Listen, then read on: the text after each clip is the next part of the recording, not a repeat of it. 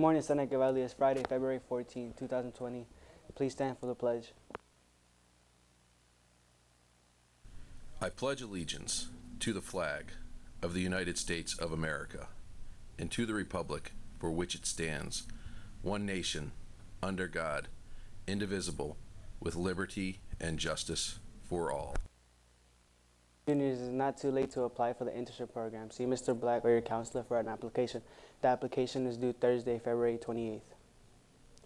The media center will be closed today after school. Attention all rising juniors and seniors. Would you like to earn up to 6 college credits in the fall?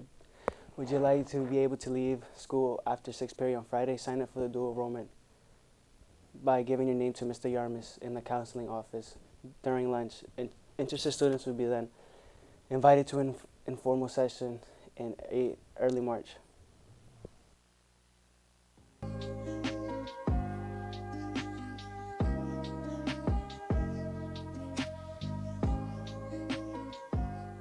Hi everyone, I hope this year has been going on well for you.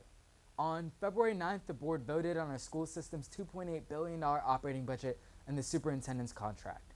This budget includes more funding for ESOL teachers, restorative justice programs, the arts and athletics, and so much more.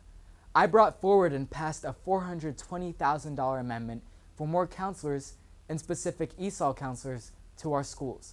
The board also unanimously renewed Superintendent Dr. Smith's contract for 4 more years. Dr. Smith has done a great job leading our school system, launching initiatives like the Equity Accountability Model, Evidence of Learning, and equitable access to resources to close the opportunity gap.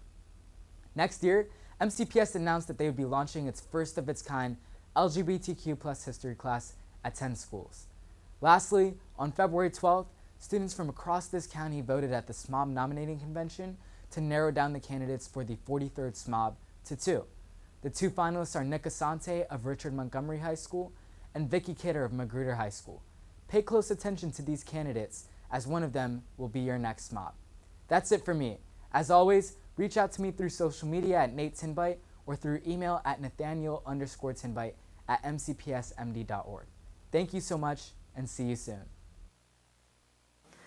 Acts of Random Kindness Club will be hosting a Clash of Classes and Valentine's Day photo booth located in the upper cafeteria during lunch today. There will be an interest meeting for all boys interested in trying out for lacrosse during lunch today in room 4. Do you want to see one of your teachers get slimed? Take your spare change to room 229 or the upper cafeteria and fill up the jar of the teacher you want to see slimed at the pep rally. Your options are Mr. Harms, Ms. Ridge, Ms. Klein, Ms. Weinstein, and Ms. Harris. If we raise $1,000, everyone gets slimed. Voting ends today.